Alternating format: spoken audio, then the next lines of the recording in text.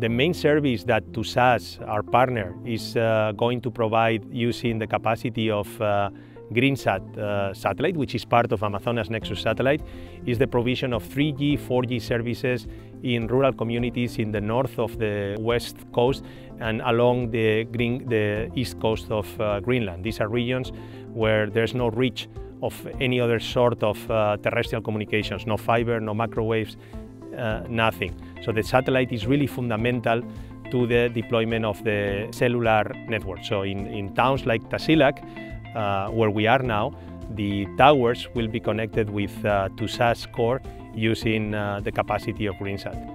Other than that, of course, Tussas will be providing residential internet access to all the households and businesses in these communities, and very important, they are key to connect the public services like schools, education, and hospitals and medical centers, which are key to provide the basic health care of these populations.